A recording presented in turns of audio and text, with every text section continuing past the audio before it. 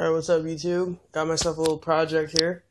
Pulled these pieces off my my tweeters that I got in my car.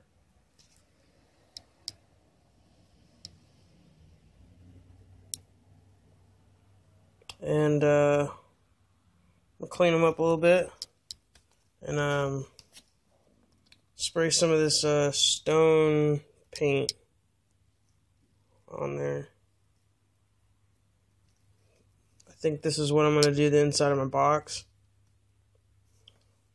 And do some artwork with some paint, like a graffiti thing on the inside. I don't know yet. But I just wanted to do something real quick. So what I'm going to do is I'm going to clean it with some of this Pre-Kleno wax and grease remover.